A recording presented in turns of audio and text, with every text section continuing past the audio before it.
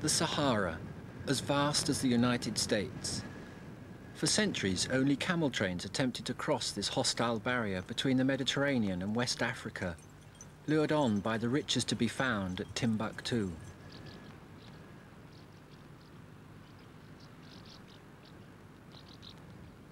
Yet every autumn, millions of birds from all over Europe and Asia make this hazardous crossing. For many, the first sign that they have reached their winter home is the River Niger, flowing through the sands near Timbuktu.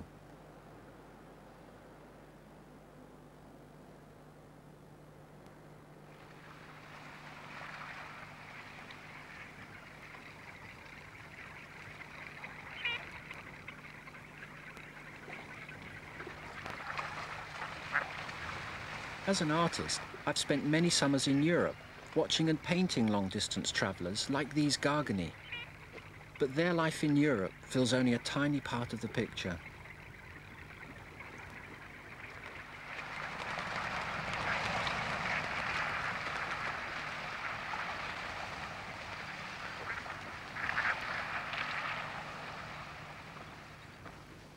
To complete the canvas, I've put my studio on my back and followed these birds to West Africa. Although I've come to paint migrants, I can't ignore resident birds like this magnificent fish eagle. A bird which dominates every waterway in Africa.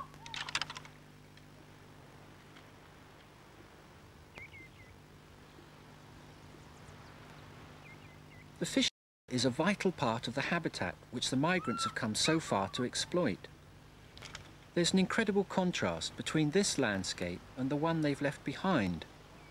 The light's more intense, it's far hotter, and from the moment I arrived, I became conscious that I couldn't isolate the birds from the people.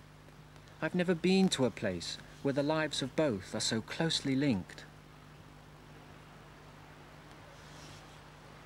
It seems incredible that the birds should make that long journey across the Sahara to Mali. But Timbuktu is only a stopover point. The place the birds and I really seek lies south of here, a watery paradise beyond Timbuktu.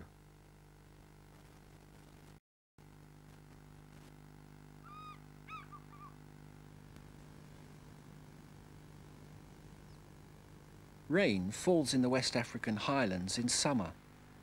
The water is carried down the Niger and by August reaches the plains of Mali. It floods an area almost the size of Belgium, transforming it into a fantastically rich wetland. When the flood peaks in October, 2 million waterfowl descend on this inland delta, and the lake at its heart hosts the largest concentration of water birds in West Africa.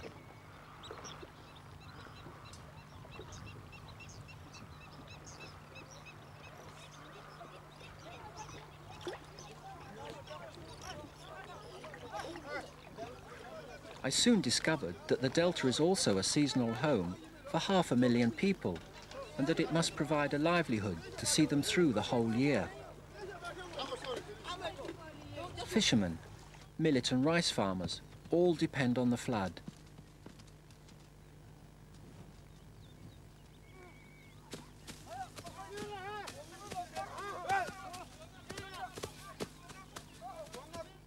The grazing feeds over 1.5 million sheep and goats and 1 million head of cattle.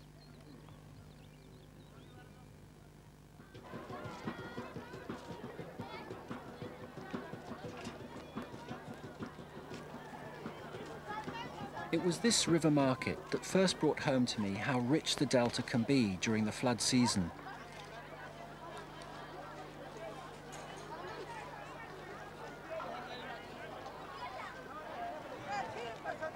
There aren't many luxuries here, but I can find everything I need. Wood for a fire, pots for cooking, and a mat to sleep on.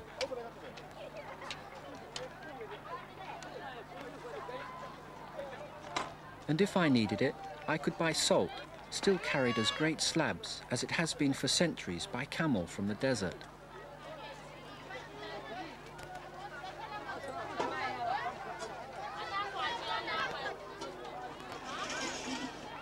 Rising from the bustle is a wonderful smell, as old as time.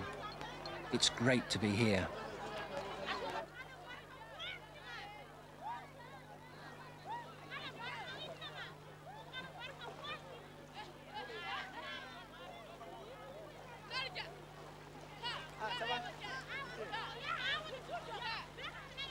The well-being of these people depends on the size of the flood. But since the early 70s, the rains have been poor, and the extent of the flood has gradually dropped. In 1984, only a fifth of the delta flooded, and I'm told that this year it's almost as bad. Each year, soon after the flood peaks, the water begins to fall back. People, cattle, and birds all follow the water as it drains to the lake at the heart of the delta.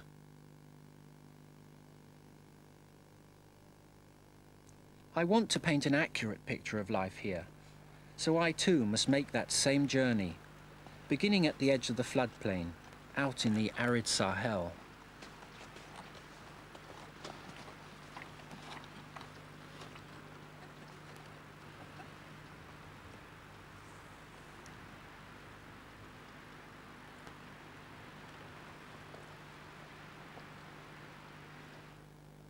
The Sahel is a fringe of land which separates the Sahara from the savannas and woodlands further south. Rainfall has always been sparse and unpredictable here, but before the drought the nomadic people were well able to cope, moving their herds quickly towards any new growth that appeared.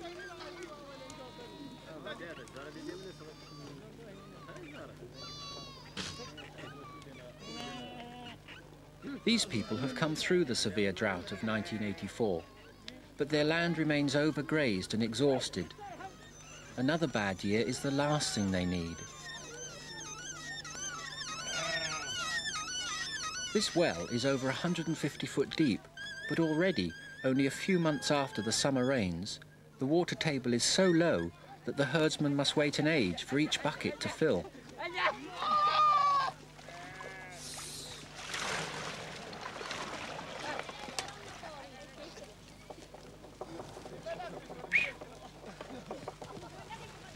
Right now, while the delta is underwater, the cattle have been forced out to find grazing in the Sahel.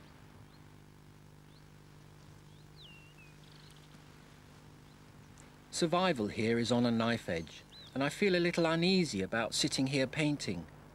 But I am trying to understand the whole picture, and I've got to start somewhere.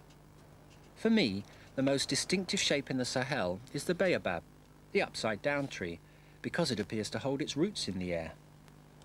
I always start by putting down an impression of the landscape. To really understand birds, they must be seen in their own surroundings. I can lose myself for hours in a painting, but I'll always welcome a diversion. In this case, a woodchat shrike. This is the first time I've watched one impale its prey on a thorn. No wonder they're called butcher birds.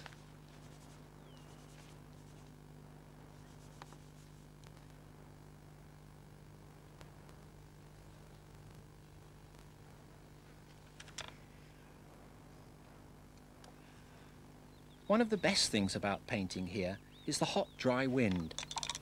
It dries the paint rapidly, so I can work fast and don't have to wait between laying down washes of colour.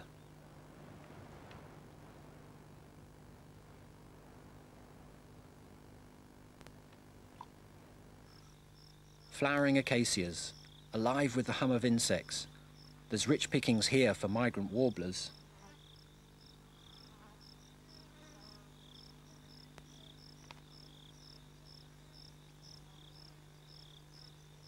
I'm amazed that the flowers come months after the rains, but it's great timing for visitors like the hoopoe.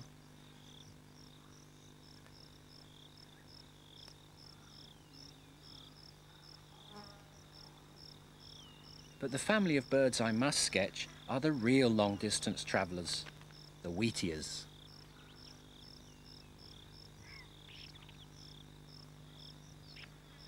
Last time I painted wheatears, they were surrounded by melting snow in Scandinavia. But this fellow, the black-eared wheatear, hasn't travelled that far. He's only come from Spain. It's time to grab some sketches.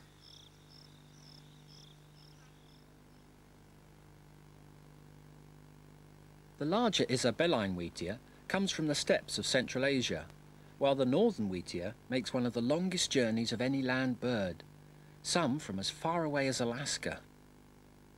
One species from the far north, one from Asia, and one from the Mediterranean, and yet I can sketch all three here in the Sahel.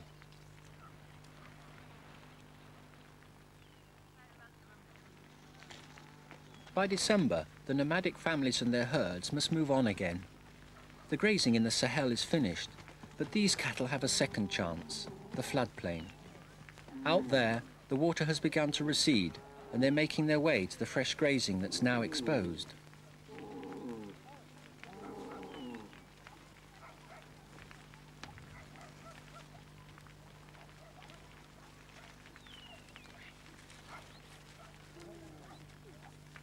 Each year, the herds must travel further and further to find the flood.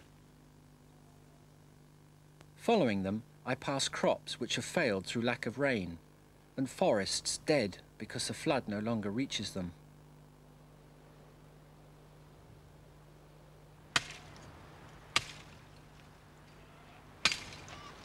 It's not surprising that when the people do find food, they grab it. A nomadic shepherd feels little responsibility for the people coming behind him. How can he be expected to worry about next year when his goats are hungry today? But the tragedy is that these trees will now die too, hacked down before they have a chance to set seed. It's easy to find places where the end result is only too clear.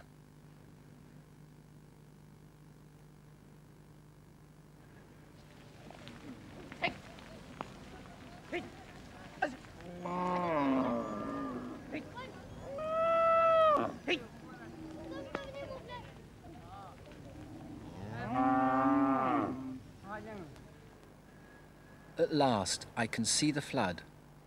In some areas, the transition is sudden, in others, gradual, the mix of vegetation suggesting the flood doesn't always come.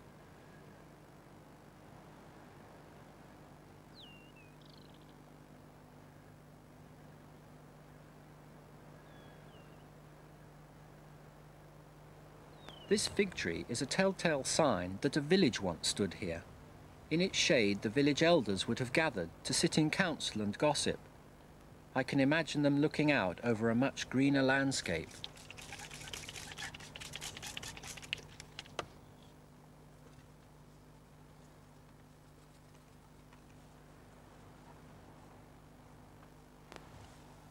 Abandoned by the flood, the people have moved on, and now this fig tree is home to birds which prefer a drier habitat, like little green bee-eaters.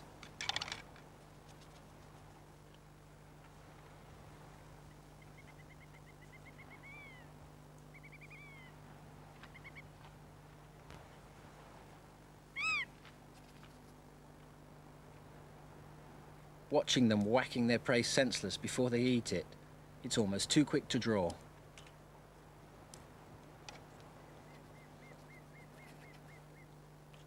An easier subject is a chanting goshawk.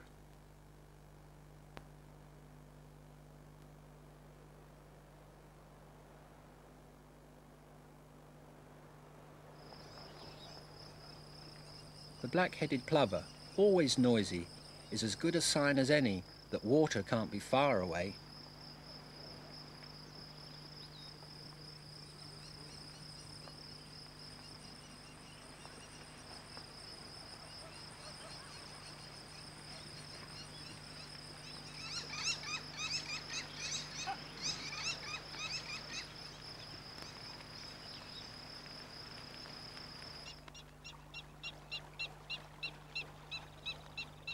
As the pools left by the flood dry out, the ooze is packed solid with food for the waders.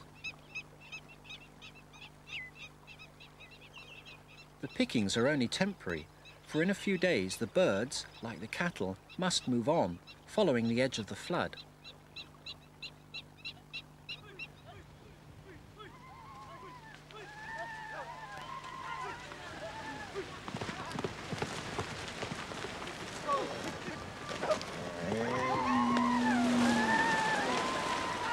This herd has reached a tributary of the Niger. Traditionally, it was the local Fulani chief who decided when each herd could cross to fresh grazing.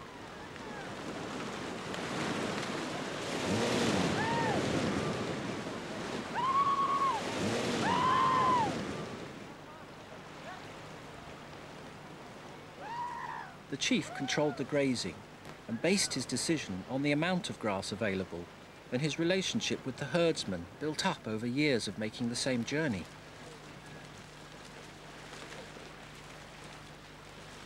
But today, all land in Mali officially belongs to the government, so the Fulani no longer have absolute control over their grazing lands.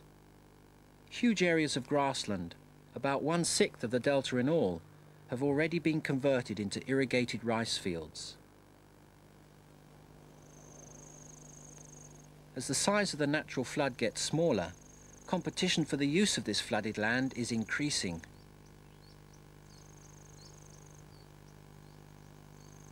The creation of these new habitats actually helps some species of birds. The network of dikes and channels holds water long after the flood has passed.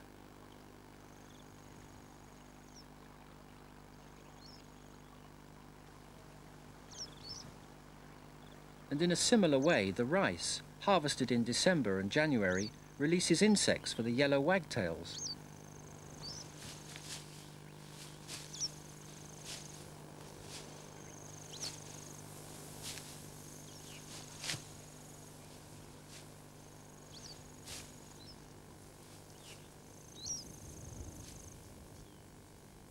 Last summer, I sketched yellow wagtails in Sweden, in surroundings almost identical to these. There, they were feeding with shiny black crows, but here they're with an exotic bird, the brilliant carmine bee-eater. And nearby, yet another migrant I saw in Sweden, a bluethroat.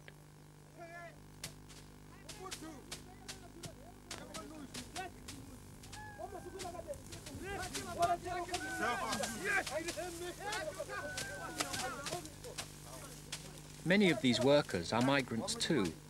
They've come from areas where the crop has failed and would be paid for their efforts in sacks of rice. The grain harvest triggers an explosion of mice, a fantastic place for raptor watching.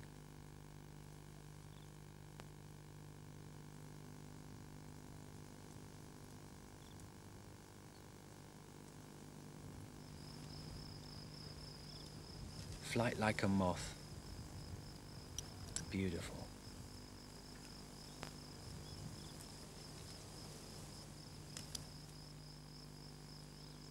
This marsh owl reminds me of a short-eared owl I sketched hunting across that same Swedish wetland.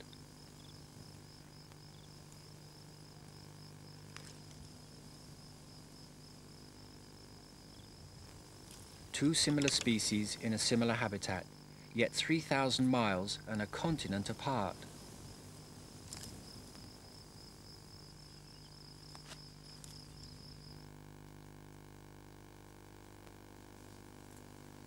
After the harvest, the cattle come in to graze the rice straw, and the dung they leave behind will fertilize the fields.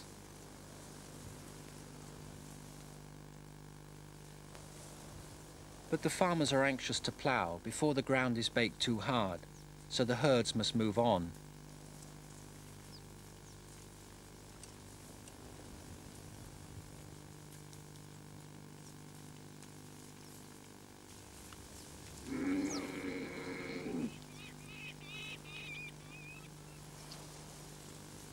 The birds move on too. Some, like kites and vultures, follow the cattle, always ready to scavenge on the inevitable casualties.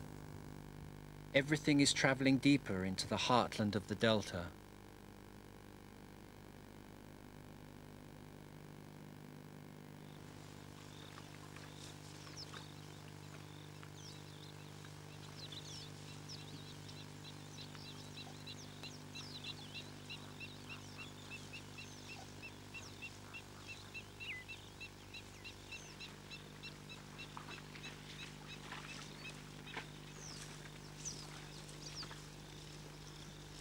Here, on the open floodplain, the cattle graze wild grasses, while out on the marshes and water lily lagoons, the harriers constantly harass the duck.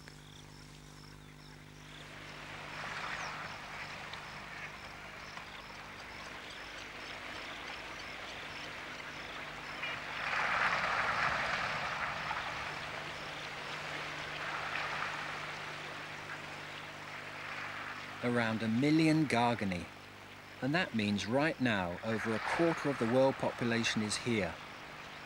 The importance of this delta for the survival of millions of birds is without doubt. But this is neither a national park nor even a nature reserve, and for very good reasons. Take for instance this lagoon I'm painting.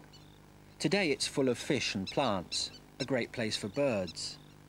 But in 2 weeks it will be dry and the duck will have moved to a new lagoon. The floodplain is too changeable for any one part of it to be declared a reserve. Another strong reason for not putting a fence around this area is that people also depend on this land. In the background of this painting is Seri, a village I've come to know well in the last few days. In one half of the village live the livestock herders, and in the other, fishermen and cereal growers.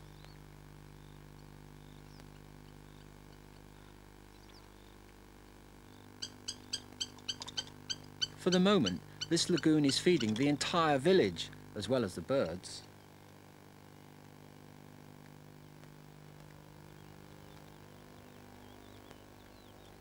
It would be unthinkable to keep villagers like these from such a vital lifeline.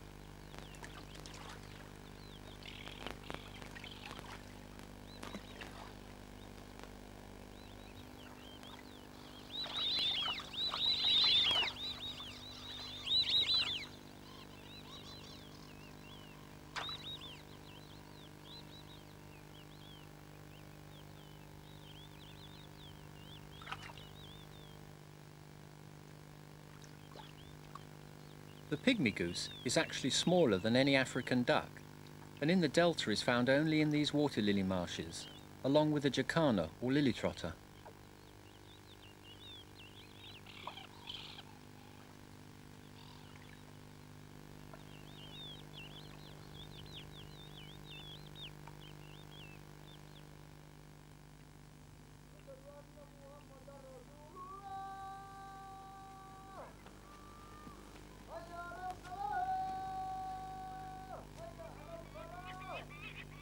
The Islamic call to prayer opens the day for the villagers of Seri.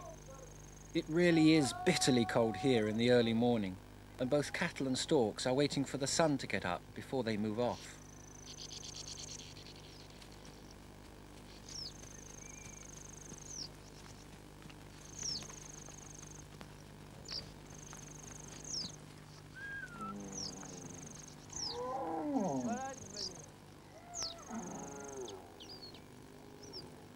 Moving with the livestock as always are cattle egrets, flying ahead to snatch insects disturbed by the cattle.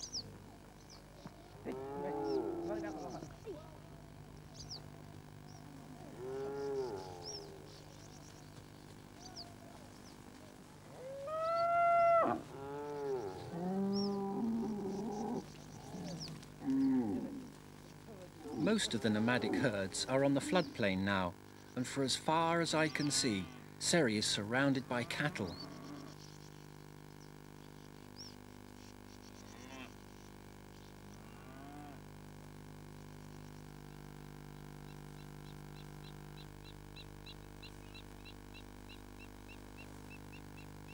Pratting coals rest on mud patches trampled bare by the cattle, between bouts of hawking over the herds for insects.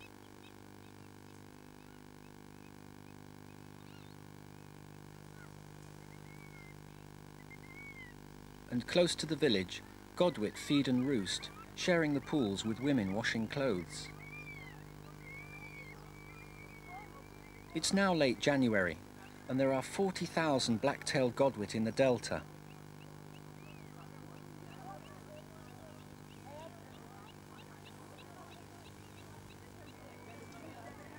As other areas dry out, the godwit flock at Seri grows larger every day.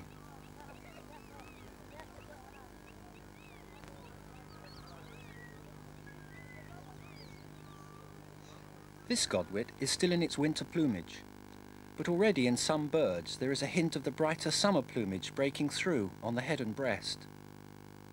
The godwit molt now during these last weeks of their stay in Africa. Life would be too hectic on the breeding grounds, so it's better to molt here, where for the godwit at least, the pace is more leisurely.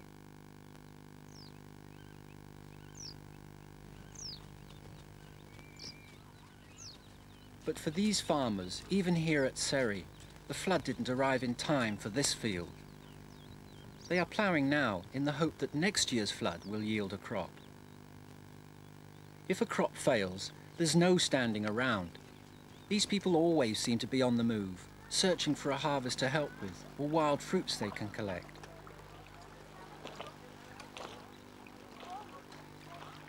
These women are treading the mud to find water lily tubers. The tubers will be boiled and eaten as a basic food when the rice runs out. When the first woman took these wild fruits to market, she was shunned. Wild foods were supposed to be kept as a free supply for the hungry.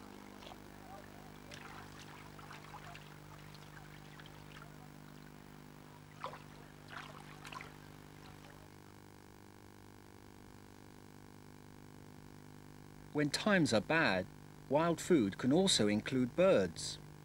To me, white storks, with their simple profile, are great subjects to paint. But for a villager with only one expensive cartridge, the approachable stork represents a large meal, enough to feed his family for a week.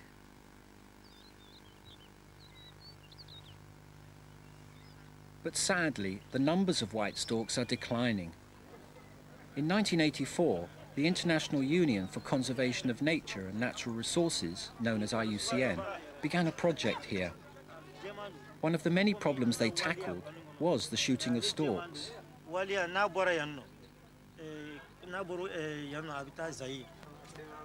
Villagers sometimes keep bird rings to make necklaces. The stork that once wore this ring came all the way from Spain.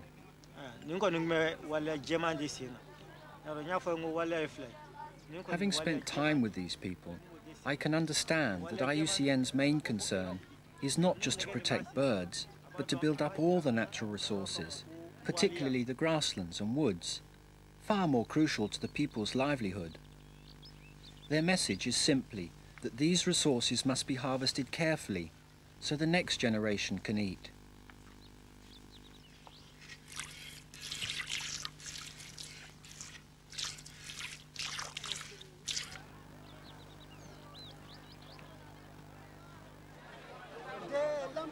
I'm intrigued by the way IUCN is tackling the problems. So many cultures, 5 different languages. Yet in order to help, they've decided they must learn from the people themselves more about their way of life.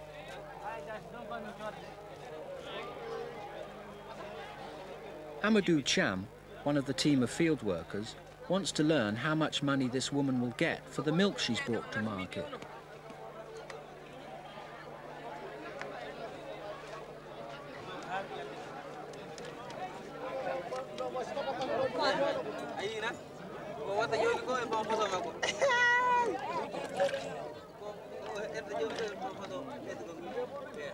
He'll use the information to build up a picture of how a herdsman makes sure that his family is fed throughout the year.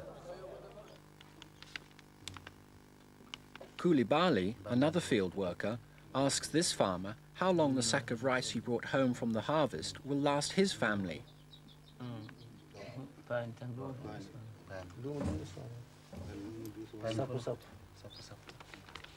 Another 3 weeks is the answer.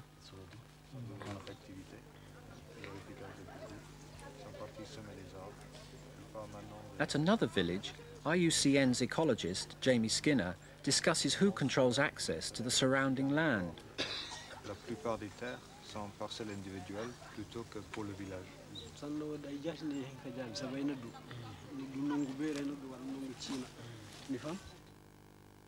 The village wood was once a thriving heron colony. Now it's dying. Jamie tells me that the lack of floodwater has weakened the trees, and the goats are doing the rest of the damage.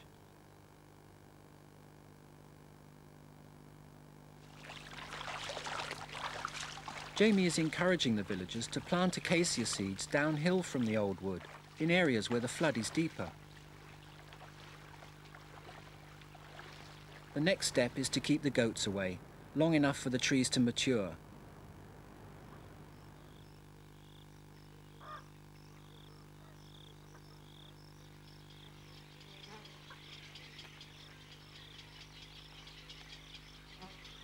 Not far away, in another wood, the number of nesting birds is actually increasing, thanks to the protection it now gets from the local villagers.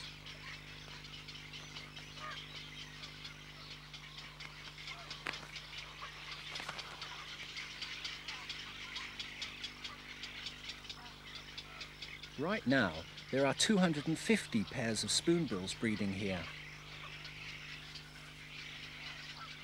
And through the year, the wood supports 13 different species, 12,000 breeding pairs. There's enough here to keep me occupied for days.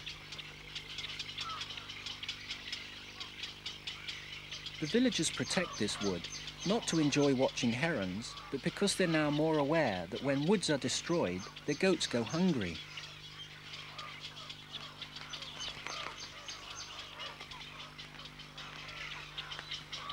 And with no nesting birds, there'll be no chicks to eat when the people are starving, and no bird droppings to fertilize the breeding grounds of the fish.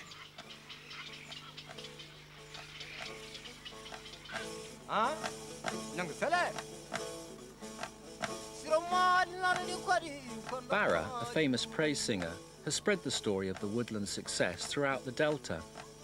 I bought a cassette of this music. It sold thousands of copies, and as far away as the Ivory Coast, they play this song.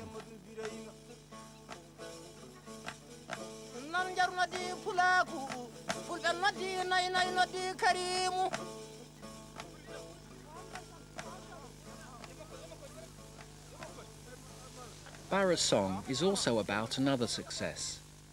These villagers are planting bare areas with bogu grass.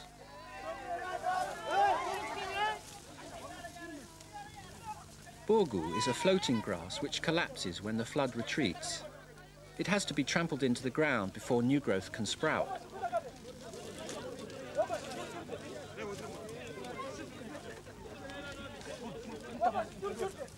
Normally, the grass is trampled not by the people, but by the cattle as they graze.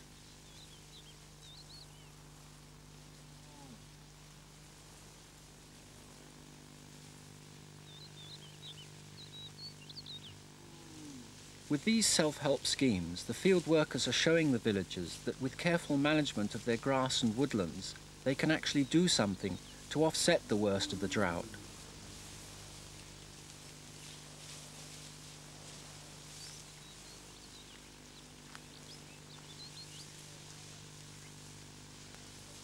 Now, towards the end of February, the cattle have finally reached the best grazing close to the lake.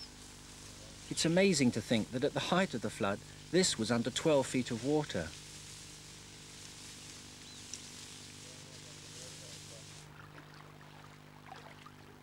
Around the lake itself, the bogu is still afloat, and the fishermen have cut channels through it to travel from camp to camp, following the fish.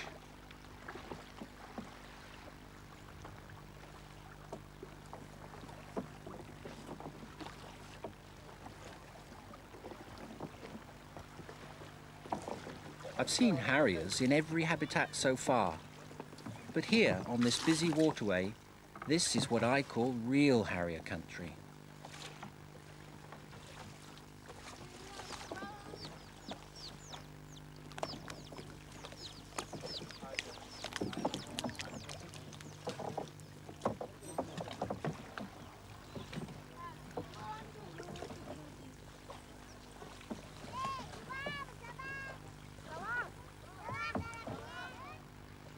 For my money, the Montagu's Harrier is the most elegant on the wing.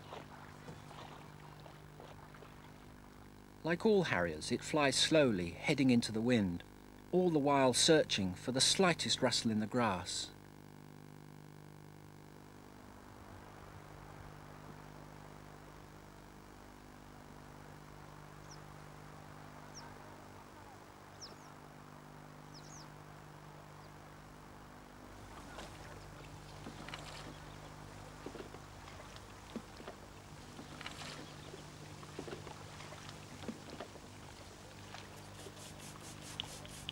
The rice straw on this boat is for smoking fish and is on its way to a fishing camp on the lake, and that's where I'm heading next.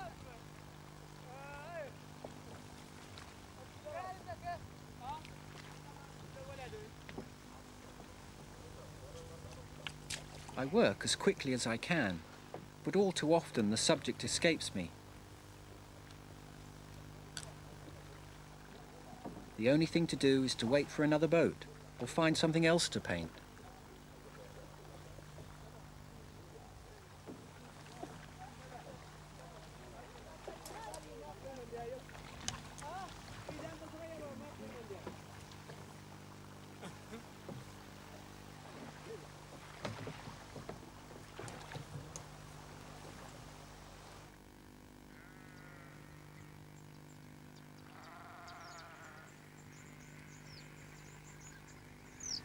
The birds are one jump ahead of me.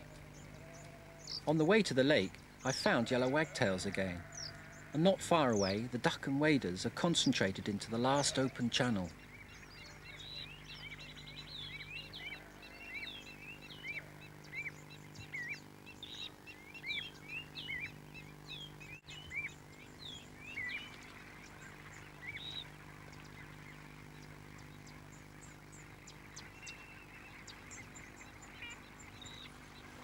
I can sense the urgency.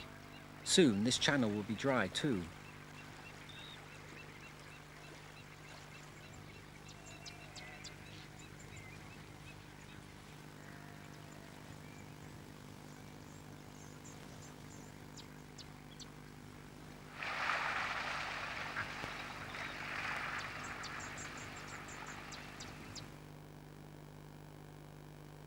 As the waters shrink behind them, the fish are forced to swim through this narrow gap and into the lake. The fishermen build 4 dams across this choke point, and 2,500 people set their biggest and final camp on the lake shore.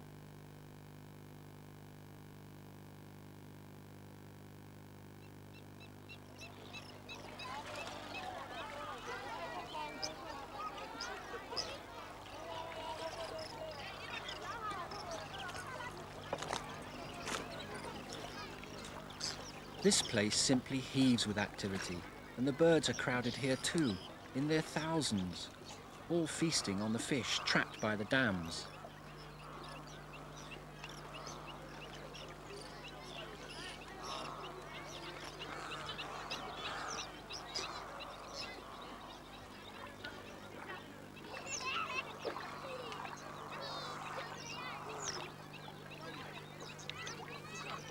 The umbrella above my easel allows me to paint in any direction. It keeps the sun out of my eyes and the glare off the paper.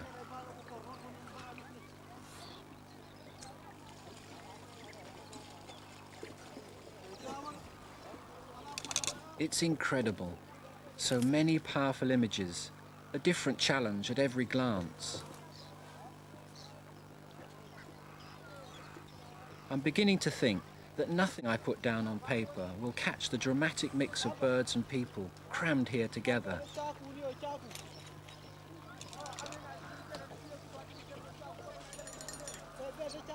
The frenzied activity of this place must have got to me, for I've tipped this painting into the water not once but twice. But thanks to the African sun, the painting was already bone dry, so all I need do now is retouch the edges.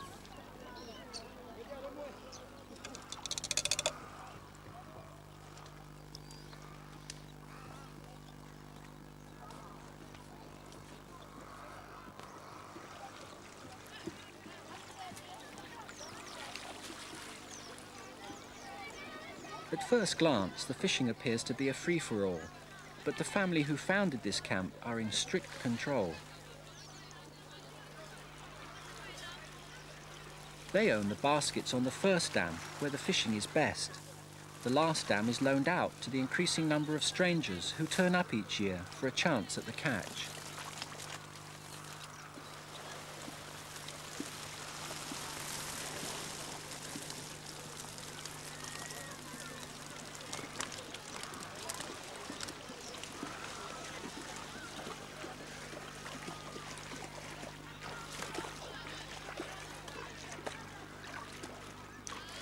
The entire family is at work, fishing day and night.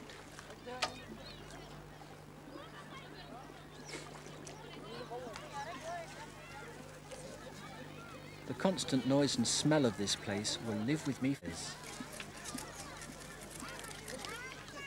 These women are not from traditional fishing families. They've come from areas where the cereal crop has failed and will be paid for their work in fish.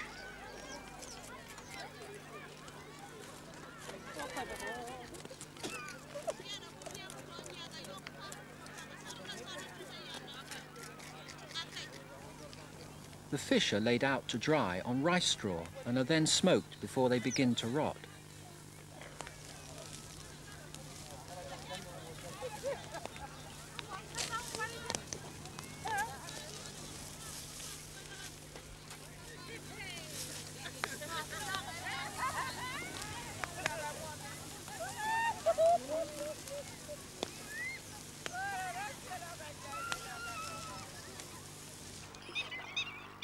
The fishing here is so crucial to these people, it's surprising that they tolerate the birds. I thought the fishermen would accuse the terns of stealing their catch, but they say that when the birds are plentiful, the fishing is good. Perhaps men and birds are simply too busy to worry about disturbing each other.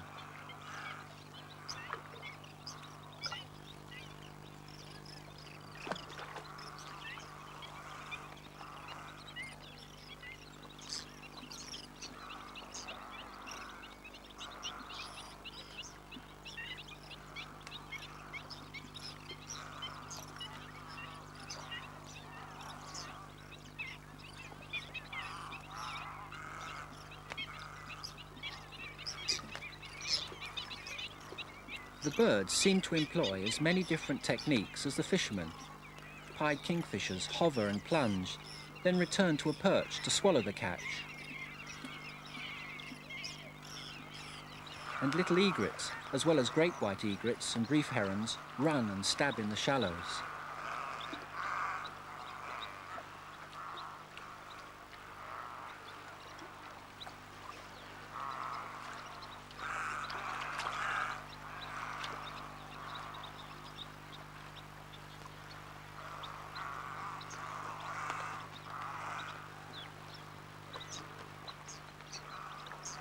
I always think black herons look like enormous barnacles when they're canopy feeding.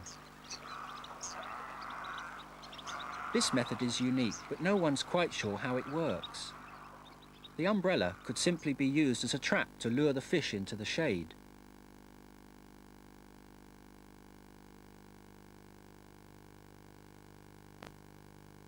The black herons, like all the other birds, take advantage of the dams.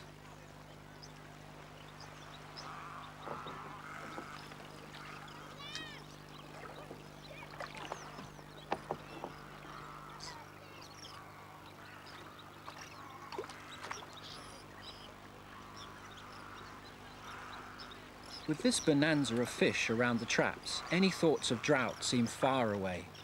But the peak only lasts for 3 short weeks.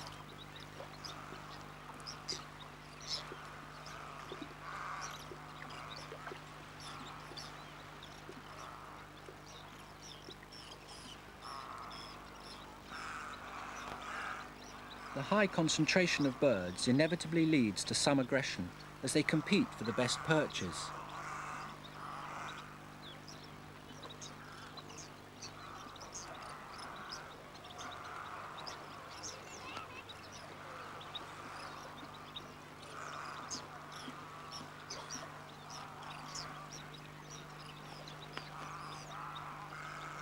The birds, like the people, have little time to waste. Fish caught in traps seem like easy pickings.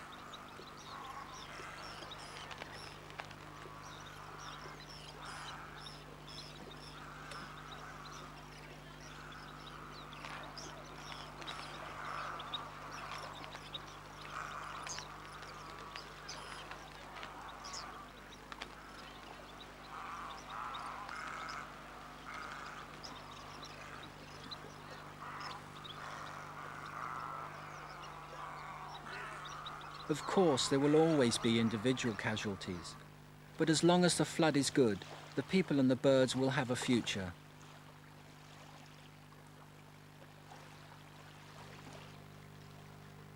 After all I've experienced of life in this delta, it seems incredible that floodwater can be seen by governments as wastewater, water they could take from upstream for hydroelectricity or commercial irrigation systems.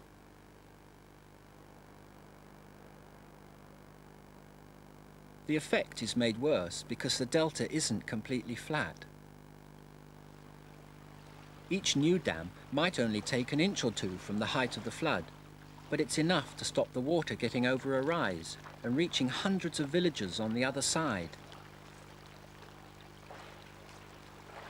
Elsewhere in the world, floods are bringing devastation and death.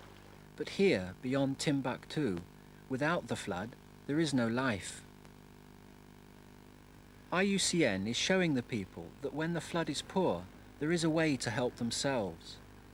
But when the flood fails, they have only one choice: to leave.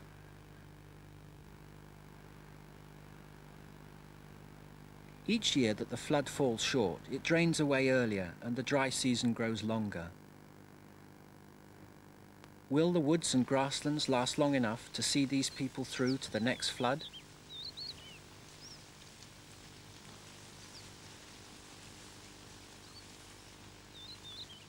And will the migrants gather enough fuel to see them safely back to Europe?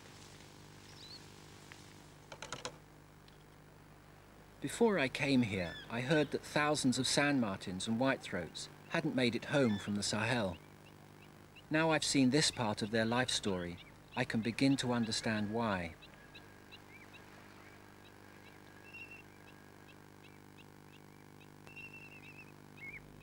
Flood or no flood, paradise or desert, the silence of the spring in Europe may first be heard here in the Sahel.